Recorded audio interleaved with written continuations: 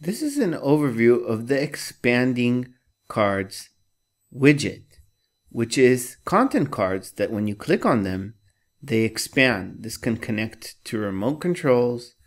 This can even sync to carousels or other sliders or other item-based widgets.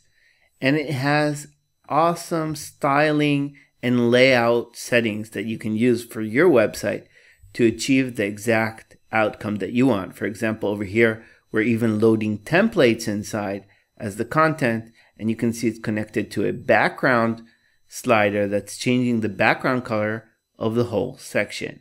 It has an awesome vertical title on the items, and you can change the graphic element to be an image, to be some text, an icon, or whatever you want. So without no more further ado, let's jump in and get started.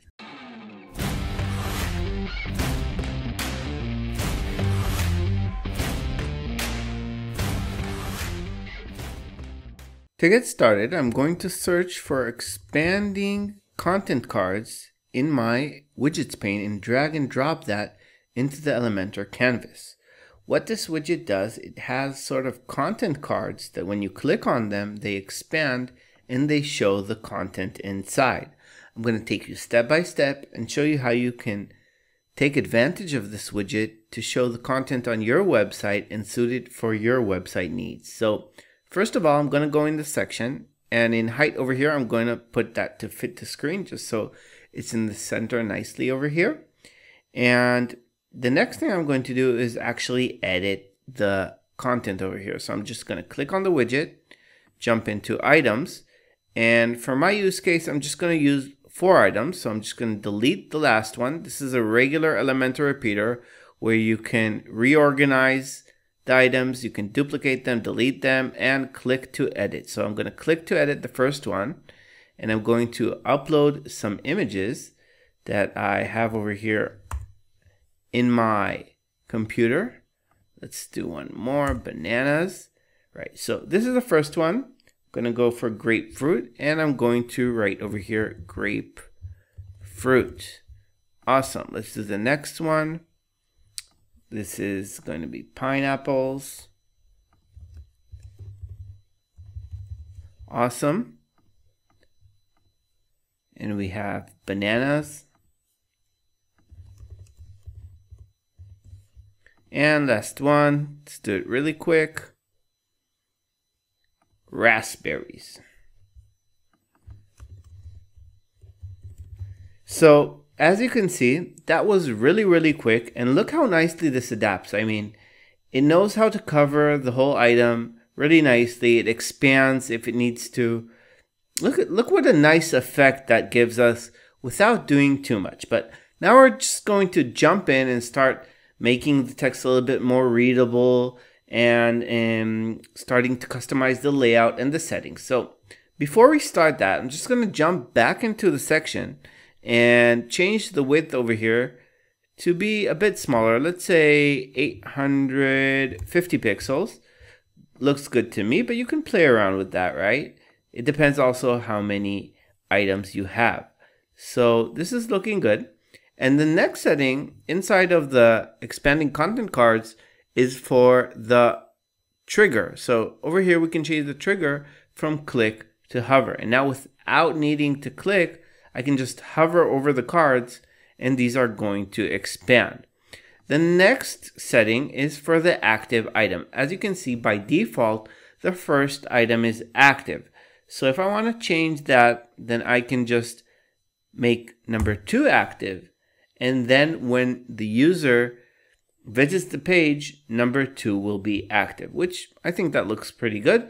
If you don't want any of them to be active, you can just change this to 0. So all of them will be collapsed or closed. Let's leave that at 2. And we have transition duration. So that's the time it takes for the card to expand. Let's change this to 2 seconds, just so you can see how that looks when it's a little bit longer. I actually like it like that, so I'm going to leave that. And responsive breakpoint. So this is really important actually, because a lot of people ask me about my tutorials, what happens on mobile phone. So let's move that to mobile phones. And as you can see, what it does, it just makes these to be cards. Now, if you don't want them to be cards, you can change the responsive breakpoint to be 0, and then there will be no breakpoint. Of course, you're going to need to adjust the styles and settings to make this a little bit bigger and stuff like that, but that's how it essentially works. So that's pretty awesome. By the way, let's just jump in and do it, because a lot of people are asking me about this kind of stuff. So what kind of adjustments would I make? I would change the gap over here in the cards to 3, so there's less gap, and now there's room for the content to be seen. Another change that you could do is change the inactive card width. So I'm going to change it to, let's say, 40, and now they're a lot narrower, or maybe let's do a little bit bigger than 40, something like that. 50 pixels is great. And now all 4 cards fit in perfectly. And again, if they don't fit in, you can always add a responsive breakpoint and then decide how many columns you want to show on each row, how many cards you want to show on each row. So that's pretty awesome. So we're making nice progress over here. And in the layout, we can determine which parts we want to turn on or off inside of this. So actually, I'm going to take off some of the stuff over here. So let's, for example, I can turn off the graphic element. So I'm just going to turn that off so you can see how that looks. And that's how it looks without a graphic element. And I'm also going to turn off the sub content. The sub content is the content that shows under the title. So let's turn off the sub content. So we have only a title and a button right now. If you want to change the button text, you can do that over here. So that's looking pretty awesome. And you know what? I'm just going to turn back the graphic element because I want to show you some stuff with that. So just wanted to show you that you can turn it on or off, decide how you want the layout to look like. And another very cool feature that I haven't seen in many widgets is to show a vertical title. So I'm just going to turn that on. And now, as you can see over here, let's turn this back into click so it's not moving all the time. And over here you can see there's a title. Now, before I'm going to progress, I'm going to take care first of all of the readability of this, because you can see it's not really readable on top of the images. So to do that, I'm going into style and into overlay, and we have 3 states for the overlay. The first state is for the active. The active one is the open one. The second one is for the inactive one. Those are the closed ones. And we have a hover state. So in the inactive one, I'm just going to add a black background over here. And you can play around with the opacity and achieve something that looks good to you. So I don't want too much of this overlay. I'm going to go for 30% opacity. And now you can see the text is more readable with that black overlay 30%. And you can do the same thing for the active one. Usually for the active one, what I like doing is actually doing it in a gradient. So I'm just going to show you that. So let's do black and black. And for that black, I'm going to go for full opacity. And over here, let's change the opacity. So you can see what I've achieved is sort of a black gradient going to a full opacity black.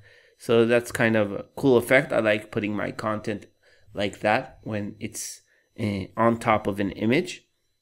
And look how nicely this expands and closes. And this is starting to come out really nice. So the next part, I'm just going to stay over here in the style settings and finish up the styling over here before we'll go back into the settings. So over here in the button, what I'm going to do is I'll just do a button with a solid 2-pixel white border. And then I'm going to take off the background color. I like my buttons to be transparent when they're on top of a image. let's go into title. In the title over here, I'm going to typography. And this one affects the vertical title and the horizontal title. So take that in mind. So if I'm going to make it bigger, it's going to make this one bigger as well, and this one bigger as well, which actually is looking good. Maybe we'll make the weight a little bit bolder just so you can see it better on this part over here. And also it looks better over here. So that's pretty cool. About the graphic element, so the graphic element can actually be numbers, it can be icons, and it can be even images. So for this example, I think it would be interesting to make these into numbers. So I'm going to go into items, and over here you can determine if it's going to be an icon, an image, or text. That's the graphic element source. I'm going to change that into text, and now you can see it's saying 0, 1. I'm going to do the same thing for the rest of these. So text, and I'm going to change that to 0, 2. So you can see that this is actually my real work process. I mean, I'm not just going to do the style or just going to do the settings. I'm always jumping between the settings and thinking how I can make this better and better as I go along and what will look nicer. So this is actually coming out really nice in my opinion, and I hope you guys like it as well.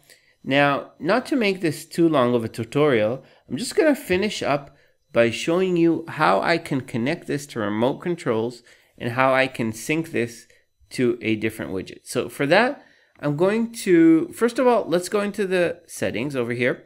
I'm going to enable remote connection and sync. So we've enabled both the remote controls and both sync together with another widget. And I'm going to add another column. Let's make this one a bit wider. And we're going to add the content over here. So first of all, to sync this, what I think I'm going to do is I'm going to add a content carousel. And again, this can connect to pretty much all of our item-based widgets.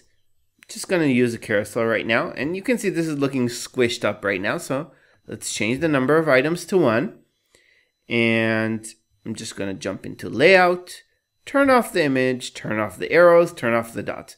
And again, I'm going to do this pretty fast because the main part was about the expanding cards. This is the second part, which is less important right now. I just want to show you that it's doable and how it would look. So again, I'm going to enable, it's the same setting, connect widget settings is the same for all the widgets. And actually, these are already connected, as you can see. I mean, how easy was that?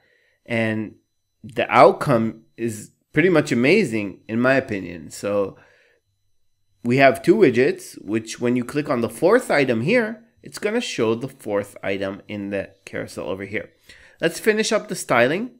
Actually, you know what? Let's turn off the button over here because we have a button already over here. So over here, it will be just some additional text that will show when the item is selected.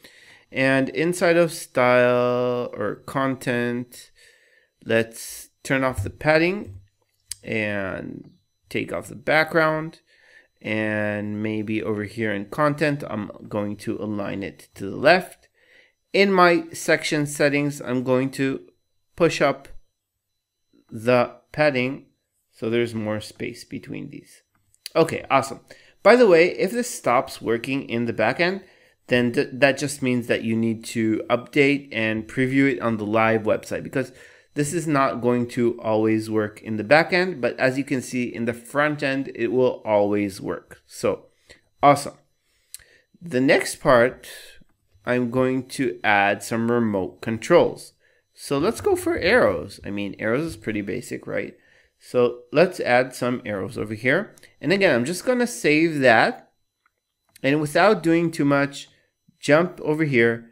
And you can see that now I can navigate between the different slides using arrows. Wow. I mean, that's pretty much amazing. And to finish this up, let's add some bullets, right? And again, we have about 7 or 8 different types of remote controls. So these are just the basic ones, but you can actually use any of the remote controls, and it connects so easily, and the outcome is really, really awesome. So I want to wrap this tutorial up. If you have any questions, post them in the comments, and subscribe for more awesome stuff. See you in the next video.